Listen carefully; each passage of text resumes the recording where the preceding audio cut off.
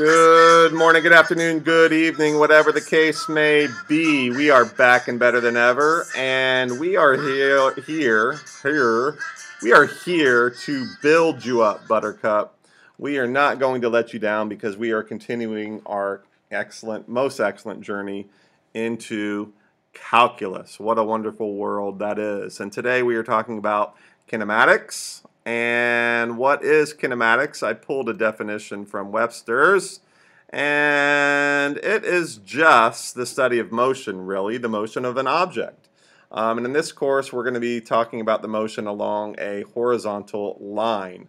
And we don't consider the mass of the object or the force acting upon the object.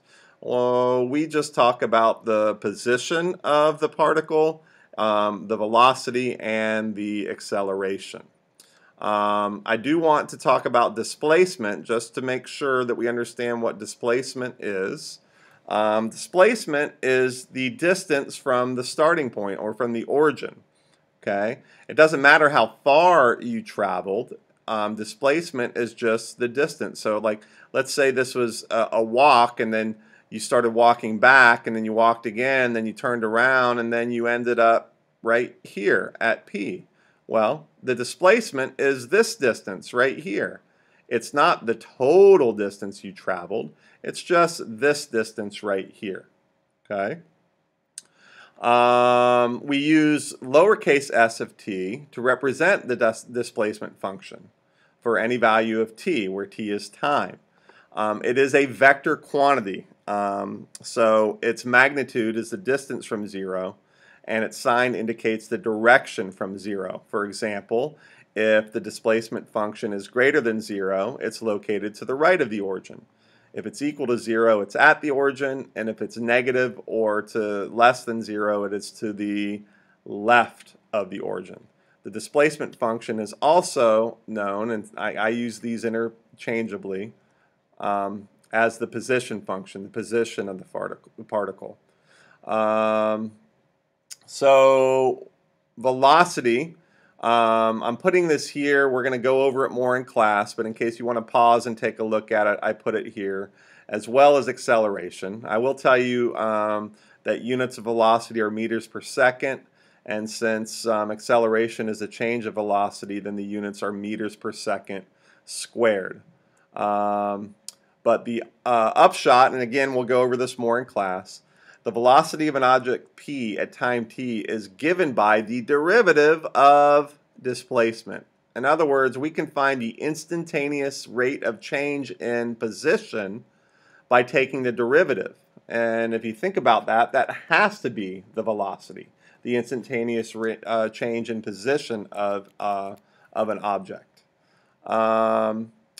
And by the same token, if I change the velocity, I'm going to get acceleration, right? If you're driving along in a car and you're at a constant speed and you either hit the brake or you press down on the gas pedal, you are accelerating. You're changing the velocity. You're accelerating or decelerating.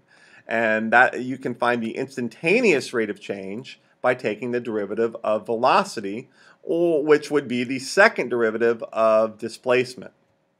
To find the initial conditions of an object, then I just let each of these guys, or let t equal 0, and evaluate those functions for t equal to 0, and I can talk about the initial conditions of the object in question.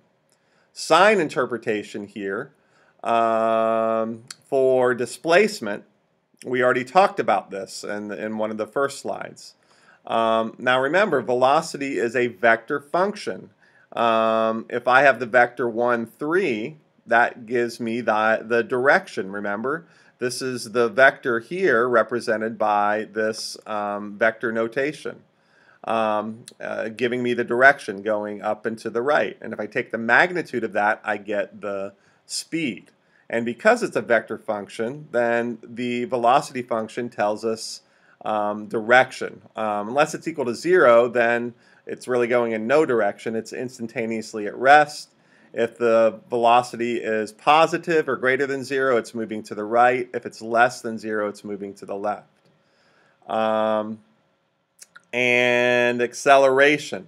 If acceleration is greater than 0 or positive, the velocity is increasing if you're stepping on the gas. If it's less than 0 or negative, you're stepping on the brake and velocity is decreasing. And if it's equal to 0, then we have a max or a min or possibly a constant. It just depends on the function. Again, more in class. What about speed? Well, we alluded to that just a second ago. Velocity, let's say I have a velocity vector of -5, 0. Well, its speed, represented by capital S instead of little s, is equal to the magnitude of velocity, which equals 5. So this indicates a horizontal move to the left because there's no vertical change here in my vector. By the same token, if I had a displacement function of -5t, I take its derivative, the velocity is -5. Well, this indicates a movement to the left at a speed of 5, whatever the units are. With taking the derivative of the position function, all I have to do is take the absolute value and get the speed. Okay, this is very important right here and here. Okay, how do we know if our speed is increasing or if it is decreasing? Well, it's pretty simple. If velocity and acceleration have the same sign, in other words, if they're working together, then the speed of p is increasing. If the signs of v and t and a of t are different, they're working against each other and the speed is decreasing. Okay? All right, so finally to an example. Let's do this. Part A, find expressions for the particle's velocity and acceleration. Well, velocity is equal to the derivative of position. So s prime of t is equal to v of t, which is equal to 3t squared minus 3. We also have to make a sign diagram for this. I'm only interested in t greater than 0 because that's what it tells me. We're interested in the time greater than or equal to 0. And solving for this, setting this equal to 0 and solving, I get plus or minus 1. Obviously, I'm only interested in positive 1. And I will tell you this sign diagram looks like this, which you already know how to do. And there's velocity. Acceleration is equal to the derivative of velocity. So that's a of t, and that's clearly equal to 6t. And let's make a sign diagram here. And the only point of interest is 0. And it's always going to be positive. So that's acceleration. Okay, find the initial conditions. Well, I let t equal 0 for all of these functions.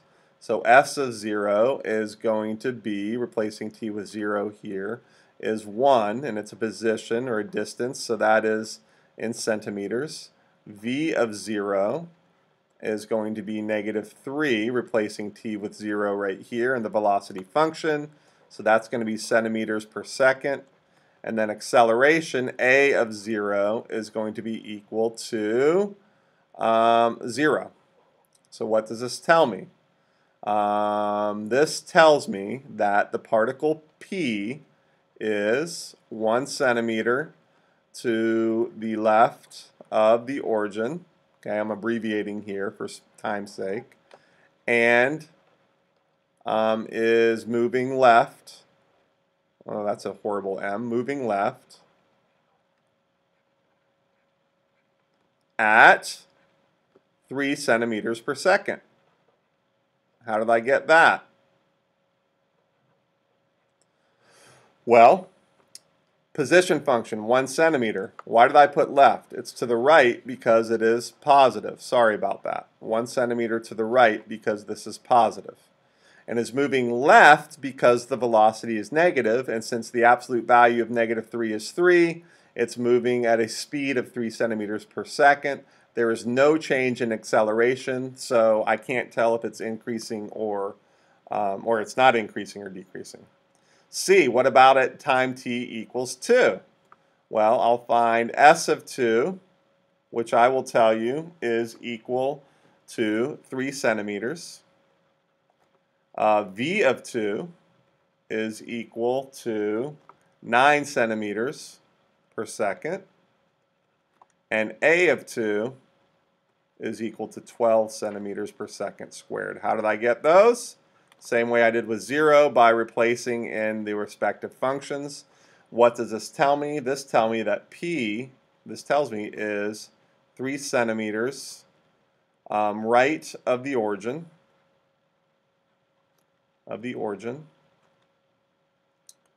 Moving right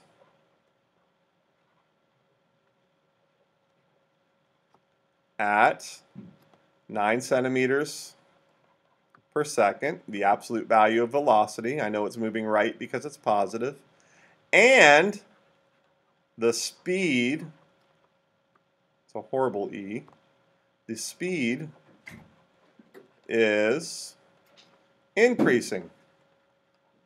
It's increasing. How do I know it's increasing?